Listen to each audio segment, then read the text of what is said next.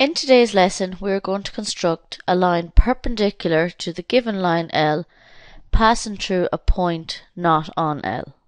In this example, we are going to draw a perpendicular line through A. First thing we do is we place the compass point on our point, and we draw an arc so that it intersects the line twice. And the same over here.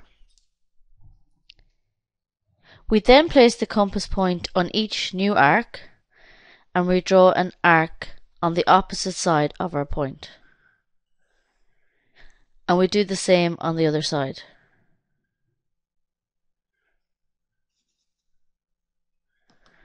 We mark where these two new arcs intersect, and using a straight edge, we are going to join this to our point A.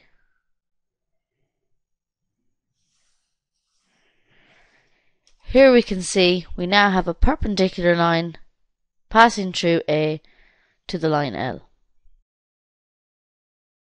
There is a second way to do this construction, using a set square. We line our set square up against our point A and on the line L. And we draw a line through A.